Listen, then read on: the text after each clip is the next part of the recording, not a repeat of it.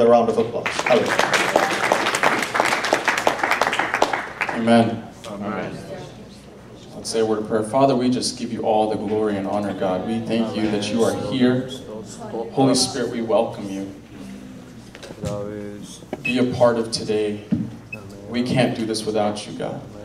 Holy Spirit, we cannot do this without you. God, I empty myself, that you would fill me, Lord, with your word for your generation, for your children, for your people, for your church. Speak to them, Lord. Speak to me, God. God, I know that you are speaking to me even through what I read and what I say. All this we ask in Jesus' name. Amen. Amen. Amen. We'll get straight into it. Turn to Numbers chapter 11. And while you're turning there, I just want to thank the pastors and leadership for the opportunity to be here. Thank you for the love, the hospitality, the goodness that you have shown to me. And I bring greetings from Dallas, from the local church, Hebrew Pentecostal Fellowship, and all our family there. Thank you, and God bless you for opening up this door.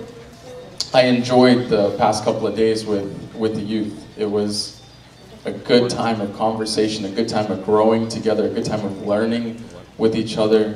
And I know the Holy Spirit has really turned some wheels in some minds.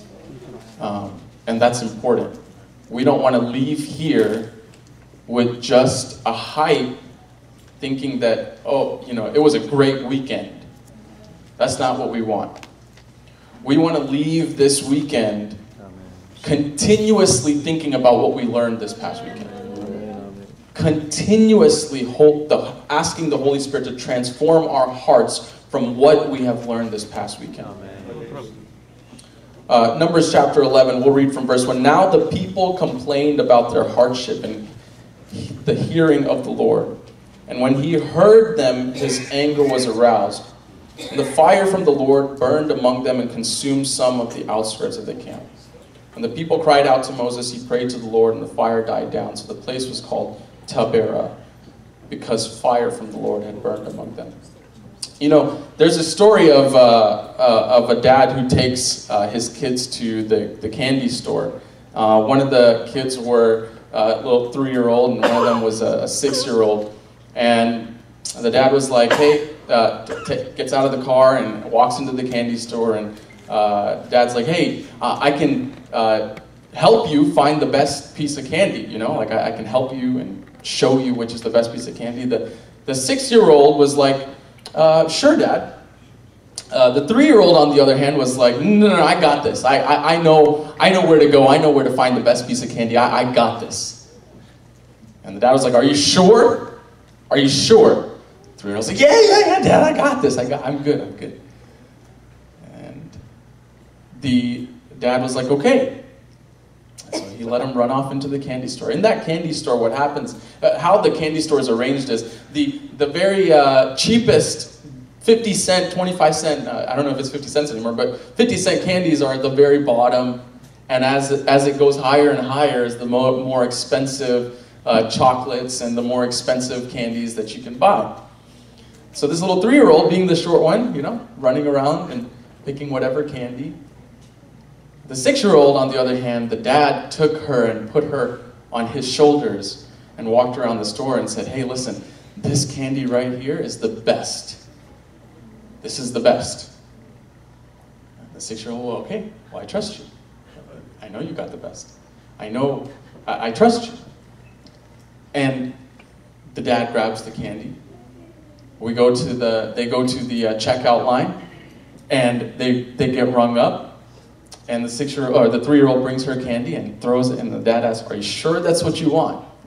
Are you sure? One last time, are you sure that's what you want? She's like, yeah, I'm good. They get rung up, collect the candy, get in the car. Dad's like, well, you got to get in the car before we can open the candy. So get in the car. And once he starts the car, starts driving a little, he's like, okay, you can open up your candy now.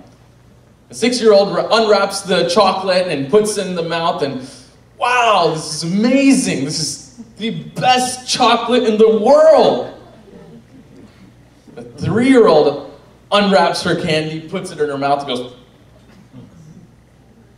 spits out the candy. Dad was like, see? Told you. Sometimes we're like that. We think we know what's best. We think we can do it ourselves. Do you know why the 6-year-old trusted the father? Because she had more time that she spent with the father. Amen. Amen. Amen.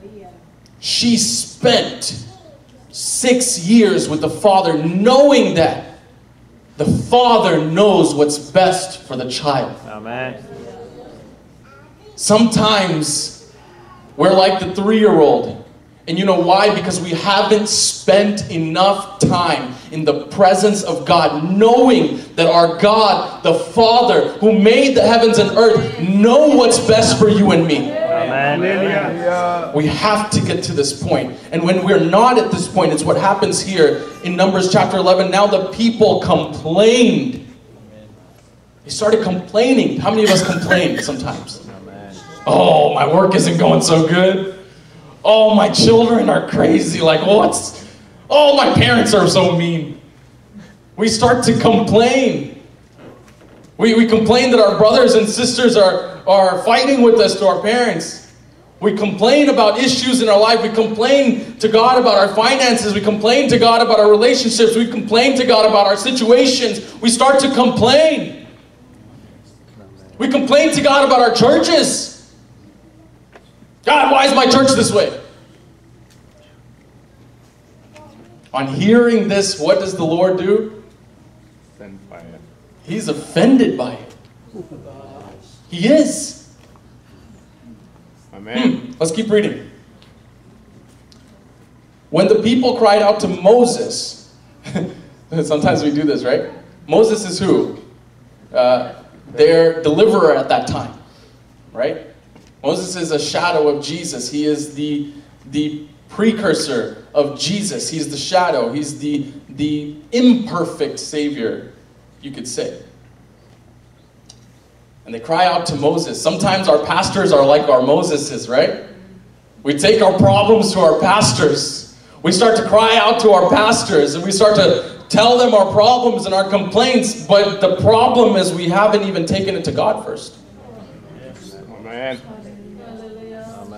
What kind of relationship do we have with God when we're going through our pastors?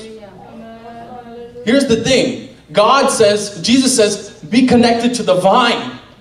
Be connected to Him. Be connected to the source. It doesn't say have your relationship with God through your pastor. Have your relationship with God directly with God the Father. Amen. Then you'll know what is best, what God wants for you. Amen. Amen. Because the fire, this place was called Taberah, because the fire from the Lord had burned among them. You know, so let's keep reading. The rabble with them began to crave other food. Rabble, we'll get to that in just a second, okay? Just keep that word in your mind. The rabble, or in some translations it says, the mixed multitude,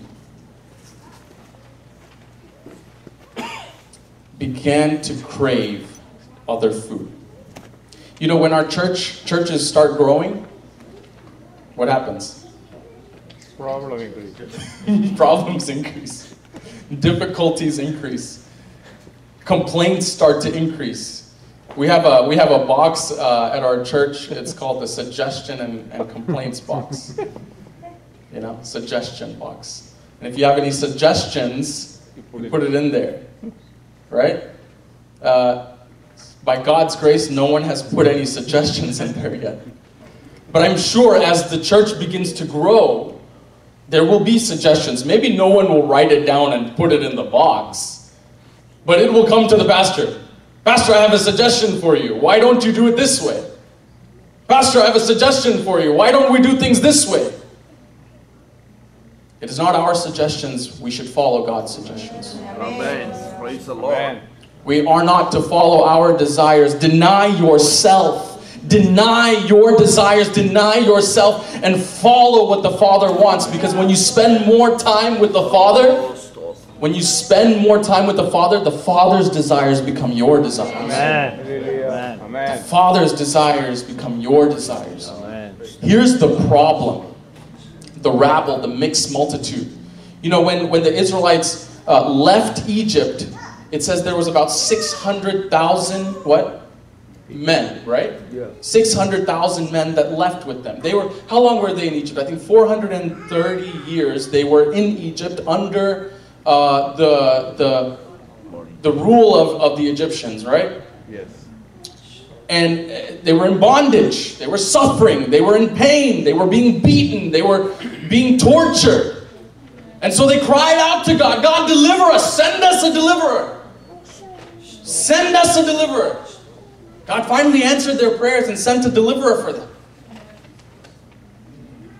As they were delivered, see, 430 years is a long time. If you spend 430 years in America, what happens is we begin to intermingle with other races and other cultures and other people around us. It's normal. It's true. It happens. I have cousins that have married, Caucasian people, cousins that have married black people. I mean, you name it, it's going to happen.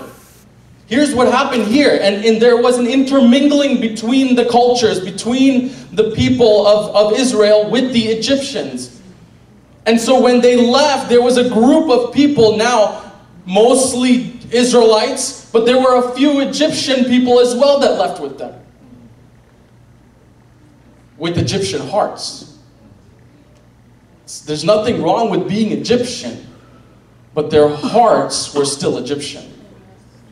Their hearts hadn't changed yet. So you'd see the rabble, the mixed multitude, those who still had the Egyptian heart, started to crave other food. And when the rabble or the mixed multitude started to crave other food, the Israelites, what does it say? The Israelites started what? Wailing. Wailing.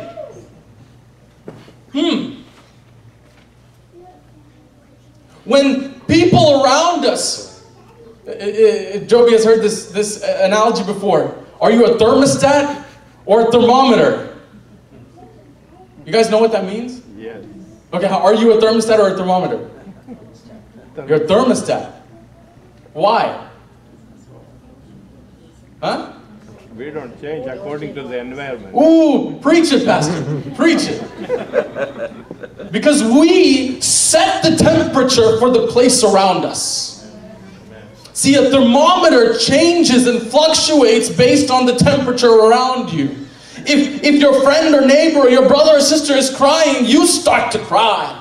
You start to feel this is a hopeless situation. You start to feel like I cannot do this I cannot do this.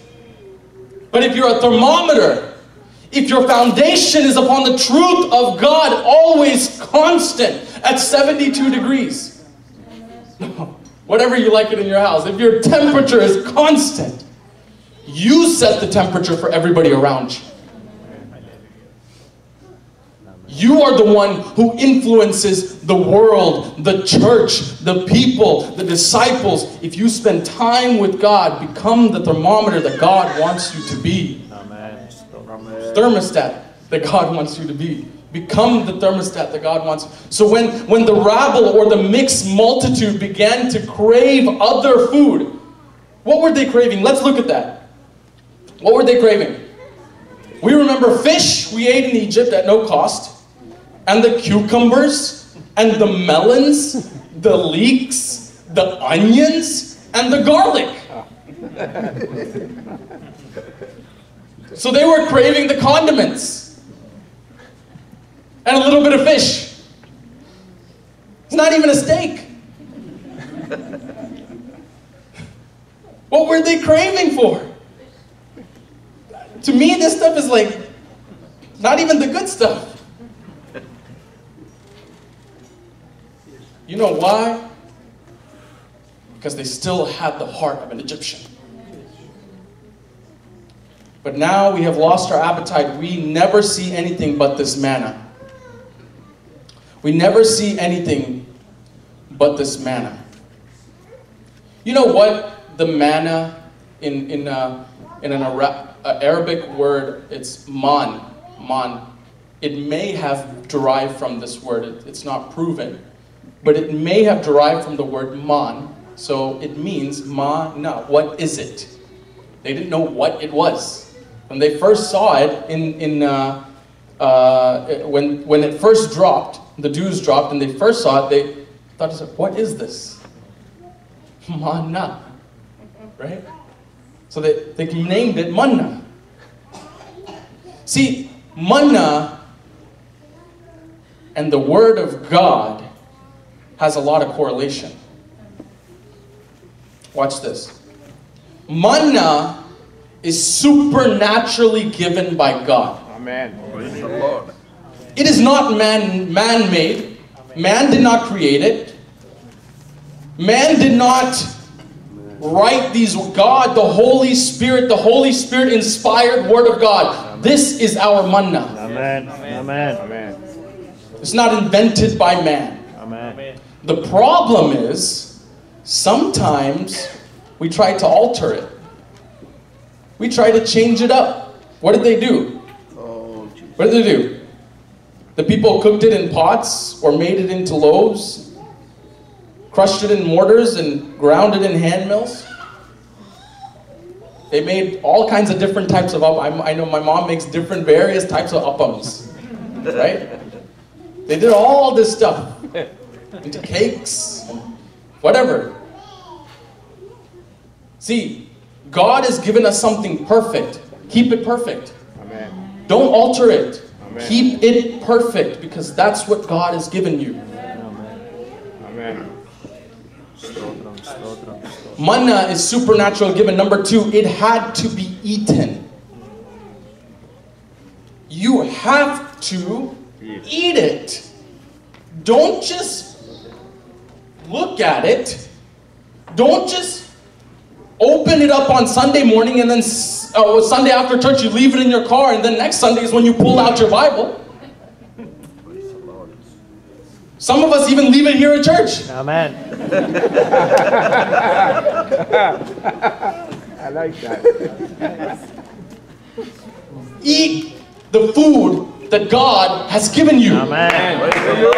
Amen. It has to be eaten. Amen. It has to be gathered daily.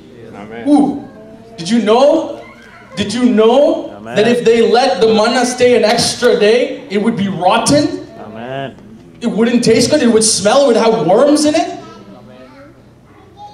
It has to be gathered and eaten daily.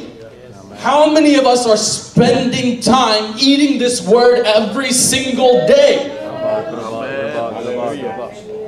How do we know the will of the Father? By spending time eating this food every single day. Amen. We ought to eat the food every single day. Amen. One more thing. Actually, three more things. It had to be gathered in the morning. Amen. Ooh. Amen. It had to be gathered. Young people, this is for us. Some of us skip family prayer. Some of us don't show up. Some of us, if you don't have family prayer, we need to bring that back. It's important. Morning or evening, whatever, but spending time in the morning with Jesus is absolutely important. I am telling you right now, that will lead the rest of the day under the power of the Holy Spirit. Amen. Amen. It had to be gathered in the morning. Amen. That was the best time to eat the Word of God, okay? It was obtained by diligence and work. Whew. Don't think it's easy. Studying the Word of God is not easy. If you went to Bible school, you know. If you don't go to Bible school, try to go to Bible school. But better than even going to Bible school is spending time eating this Word of God. It's not easy. It is not easy. It is work. It is. If it was easy, Some of us would stay awake all the time when reading the Bible. Most of us, after reading one chapter, were snoozing. It is our bedtime story. This is not a bedtime. Some of us are sleeping here right now. I'm just kidding. This is not a bed. This is the living Word of God. It had to be gathered with diligence. Amen. Amen. Amen. Amen. This next part is what we fail at. Okay? Maybe we are good in all the other parts that I said. It must be collected by stooping. Amen. It must be collected by what? Stooping. Stooping. You may look stupid stooping, but it's a sign of humility. Amen. Amen. You must read the Word of God with all humility. God, teach me through your Word what you want to teach me, God. Amen. Transform my heart, Holy Spirit. If the Word of God is convicting me, change me, God. Change me, Lord. That is the will that I want, God. Amen. Amen. Amen. With all humility. Amen. I am not perfect. I am not perfect. God, transform me into the Christ-like being that you want me to be. Amen. Change me. Amen. You must stoop to pick it up. Amen. It was despised by the rabble or the mixed multitude. This manna, this bread, this word, this life-giving food. You know manna? You know, if you go to the Oriental side, which is, you know, the Asian side of the world, and their major food is rice, sometimes they have diseases and issues and problems and swelling of the feet and all kinds of issues because they don't get their nutrients in. All the nutrients that they need. Even sometimes we have issues, right? A lot of Indians are vitamin D deficient, right? Because we don't have all the nutrients that we need. You know, this manna had everything, every single vitamin, every single nutrient, everything that the people of Israel needed to survive that 40 years. Amen. Amen. Amen. Church, God has given us every single thing we need to survive. From the age of 0 to the age of 80 to 100, whatever, however old you're going to be. Amen. God has given us everything we need to survive. Amen. Stodrum, stodrum, stodrum. Moses then, you know, this murmuring and complaining is contagious. It is contagious. If you start to complain, oh, the band wasn't good today, your neighbor will start to hear that and they'll start complaining next Sunday. Oh, the message wasn't that good today, I didn't get anything. How many of us get in the car and start complaining? God, remove that from my heart right now, Lord. God, that I would get in the car and say, what a blessed time in your presence, God. Amen. Let it continue, actually.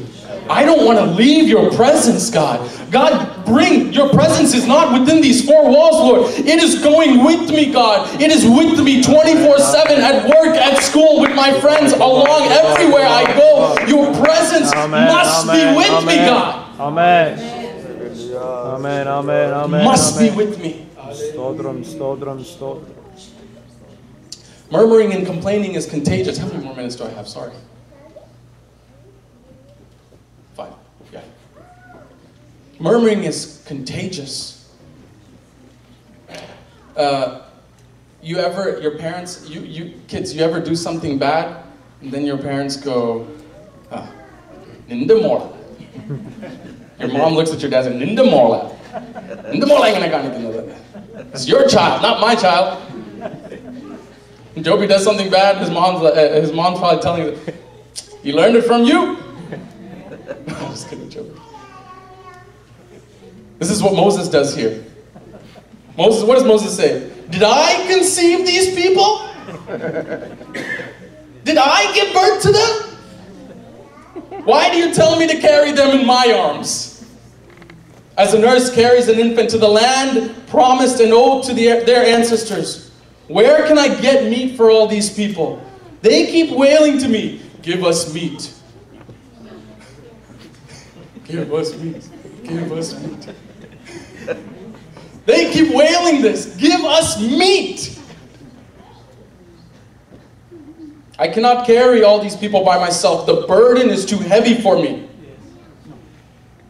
If this is how you are going to treat me, please go ahead and kill me. If I have found favor in your eyes, and do not let